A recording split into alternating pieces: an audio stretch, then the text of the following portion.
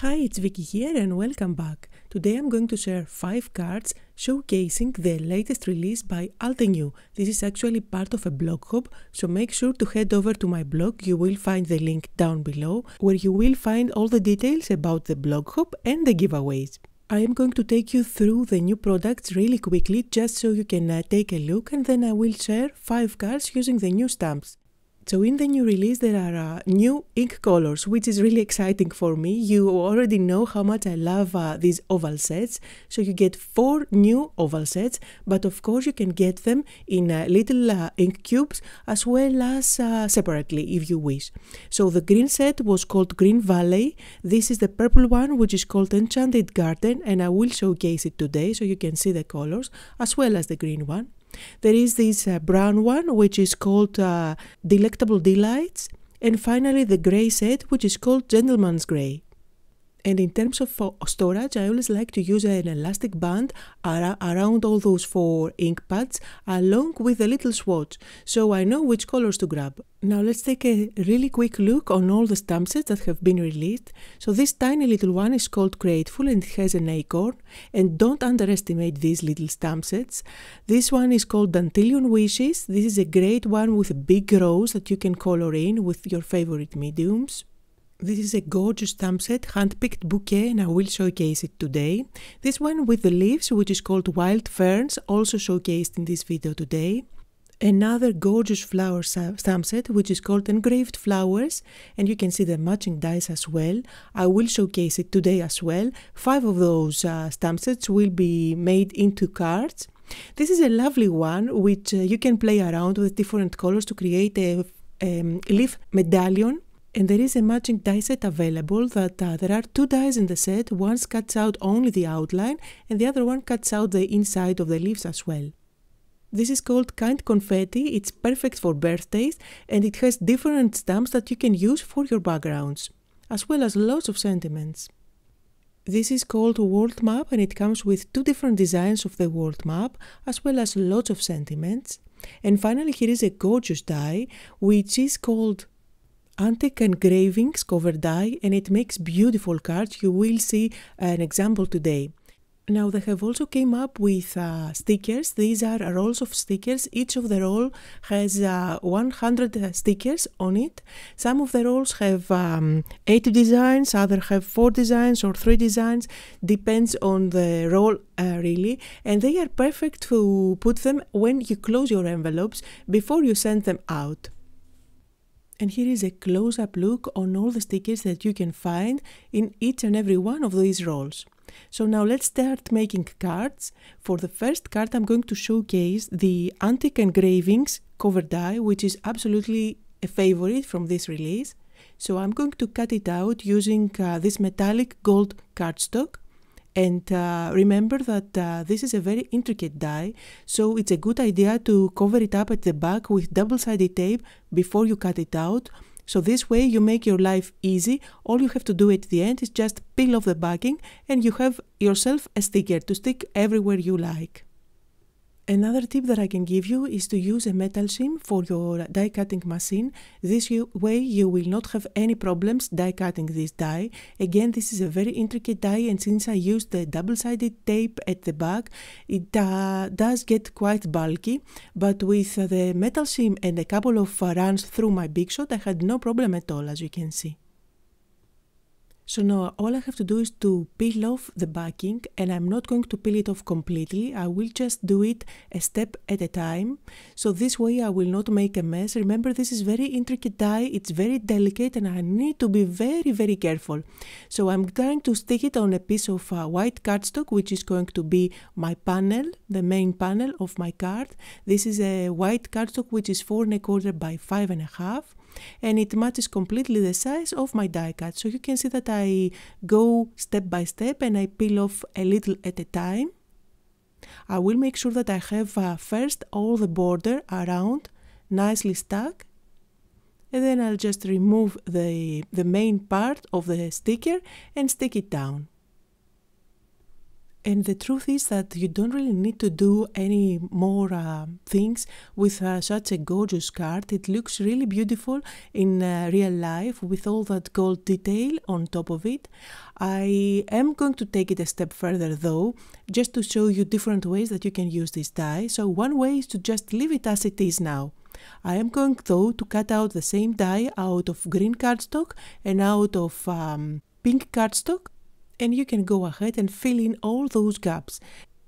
Now just to show you how it would look, I'm not going to fill in all the gaps for this card. I want to keep it quite simple looking and I don't want to overwhelm it with color since I think it looks beautiful as it is now. So this is where I'm going to stop with this technique and I'm just going to move on and add my sentiment. For the sentiment I went with white embossed on green cardstock. And it comes from the Dandelion Wishes stamp set. I think this is such a unique die, it creates really elegant cards, and here are some close-up photos on this card that I made using it.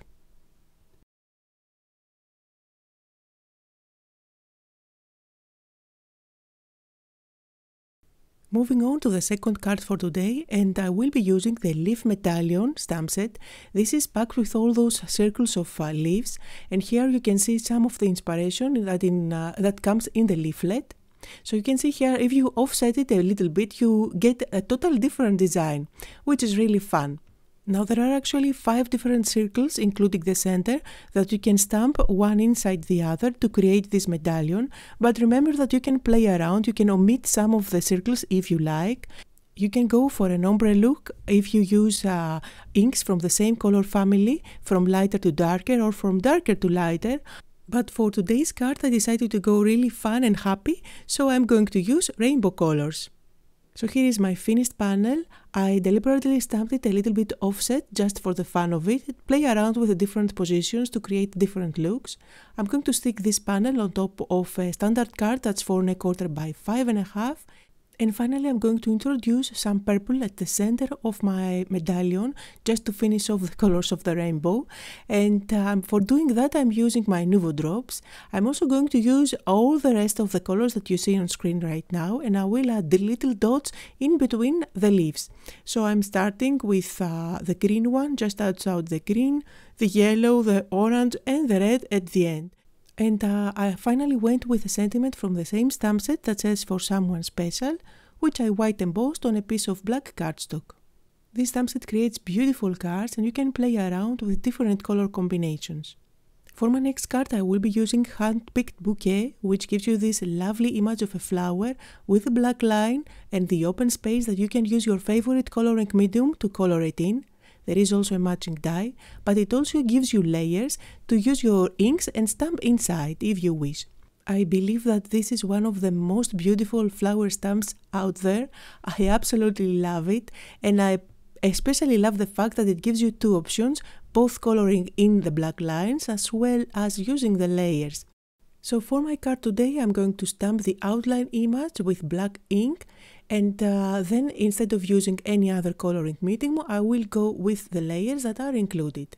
And I'm also going to showcase one of the new oval sets with the purple sage, so you can see them in action. Now the flower has only 3 layers, so I used only 3 of them. The lighter, which is wisteria, I then used the middle one, which is hydrangea, and I finished it off with ultraviolet, which is the darker shade. And again I used wisteria for the rest of the little buds. Now I'm going to stamp the layers of the leaves. There are only 2 layers for that, and I used the tropical forest oval set. The lighter color I'm using is bamboo, and then I'm going to add the darker shade with parrot. Now when you are working with layering stamps, it's always nice to use any stamping platform that you might have on hand. And now I'm going to use the matching dies to run it through my Big Shot and cut it out. So it's time to put everything together. I have foam squares at the back of my flower and I'm going to place it on my card. You can see that I have a white panel there that I have already stamped the sentiment that comes from the same stamp set. And I'm going to finish it off by adding some gems here and there.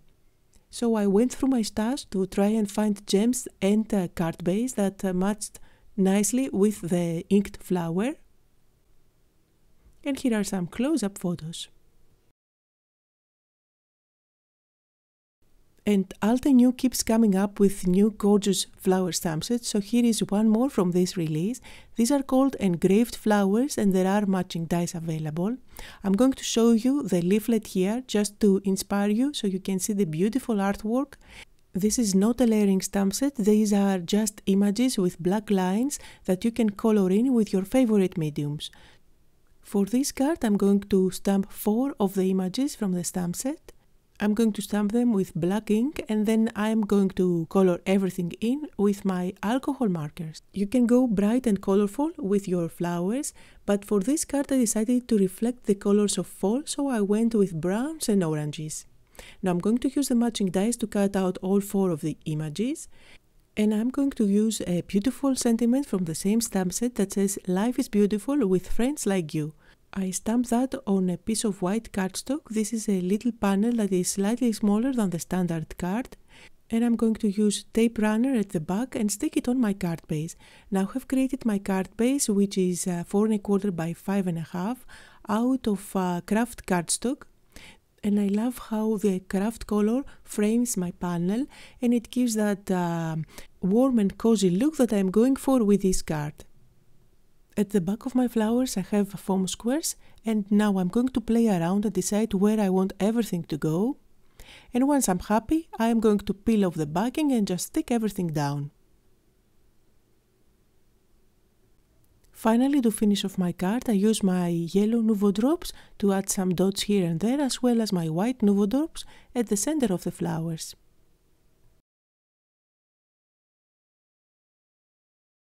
And finally, let's move on to the last card for today, using the Wild Ferns. This is a lovely stamp set that you can mix and match with other flower stamp sets that you might have.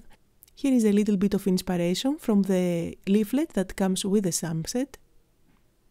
And today I'm going to create something very earthy looking that creates a card which is perfect for men and women. So you can call it masculine if you like. There are 3 layers for each of the ferns, and for that I'm going to showcase the new oval set that has just been released. This is called Green Valley, and as you can see it comes with gorgeous colors for your leaves. Now the fern has only 3 layers, so I'm going to omit the lighter ink, which is Firefly, and I will work with the 3 darker shades. So I started with Grassfield, this is Shadow Creek, and then I will finish it off with a darker shade, which is Mountain Pine. And while I had all those layers on my Misty, I did multiple stamping, so I ended up having 6 leaves at the end, which I'm not going to use all of them, of course, but I needed some extras. Now I'm going to stamp the sentiment from the same stamp set that says hello, and I used espresso ink for that. This is a panel that I have cut out using the watercolor stripes cover die out of craft cardstock, and I'm adding some foam squares at the back so that I can stick it on a brown panel. And now all I have to do is to just play around with my different leaves and decide where I want everything to go. I can then use glue or foam squares at the back to add everything down. And I think this is a lovely card in earthy tones. And as I'm putting this card together, I want to remind you that just like always, you will find the full list of all the supplies that I used for today's card down below in the description area, as well as on my blog. Also, don't forget that this is part of a blog hub, so if you go to my blog, you will find all the details for the blog hub, since there are tons of giveaways and lots of inspiration.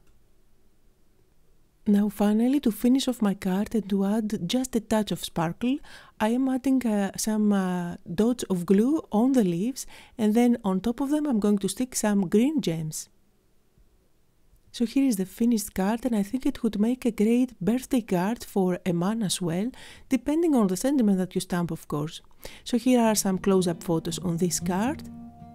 Don't forget to leave me a comment down below and let me know which one of the cards that I shared today was your favorite, and which one of the stamp sets that have just been released is a must-have for you. So I hope you had fun and you got inspired. Thank you all so much for visiting today. Don't forget to leave me a comment, to hit the like button, as well as subscribe if you haven't done so already. Thank you all for coming, and I'll see you next time.